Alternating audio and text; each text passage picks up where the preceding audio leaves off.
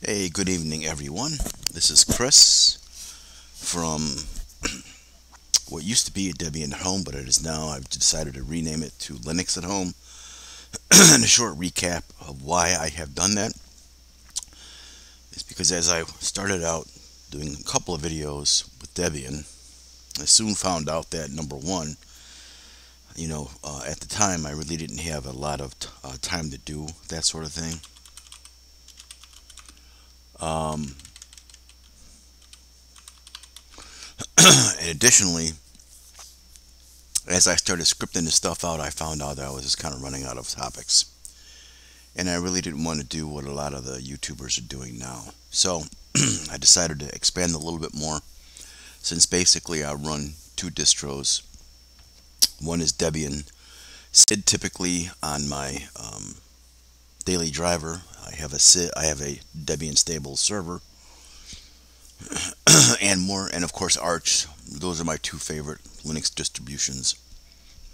But as of recently, over the last 3 or 4 months, I actively made the switch to Artix, which is a systemd free distribution, which you can see on the the Neo fetch on the screen right there.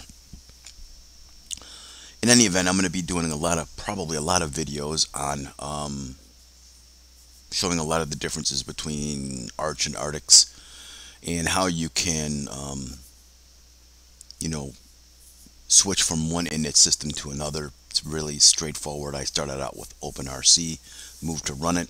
Very straightforward. Their documentation is fantastic on the Artix website. I have become a big fan of this, and with the recent issues with systemd as of late, and some of my own findings, and I'll post that in a future video. I had just become increasingly more intolerant of the way systemd is swallowing up everything that Linux seems to be doing. Maybe someday, um, Arch, I would love to see Arch go down the path that Artix did, and offer a systemd free version. But until then, Artix has got my vote. In any case, this is just a really short video, giving you some kind of a direction as to where I'll be heading. um, Heavily focusing on Artix, but of course with Debian and Arch also. Anyways, I'll try to be a little more active with doing videos. So with that, everyone, have a great evening, and I will talk to you soon.